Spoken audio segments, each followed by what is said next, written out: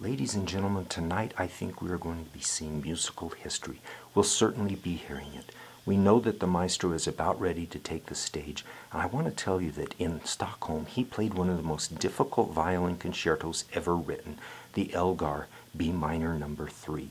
And when he traveled on to Hamburg, he played Shostakovich's number 1. We don't know what to expect this evening. We hope he's on his best behavior. Of course, he's often had to defend himself from critics saying, "I am a total universe unto myself." But here with the Duchess and the Duke in the audience, she in her finest gown, bedecked in jewels, and the Duke, of course, wearing the black tie and tux, we expect a very, very gripping performance. Now, what we've heard before, we have no reason to think that this won't be the most memorable night in musical history. Well, this audience who has been waiting for so long, they're getting restless.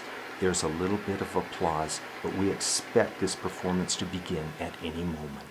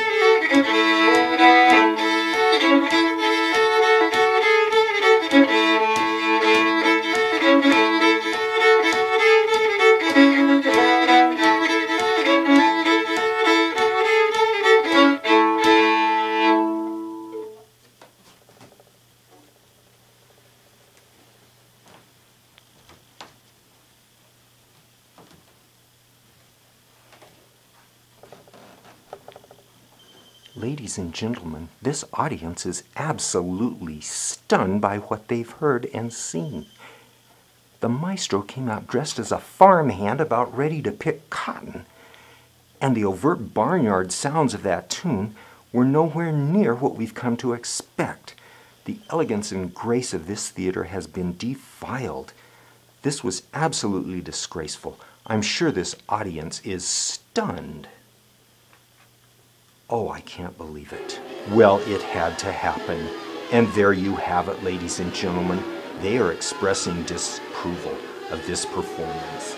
It was absolutely horrid. Look at the mouth. I can't believe what I'm hearing from the Duchess.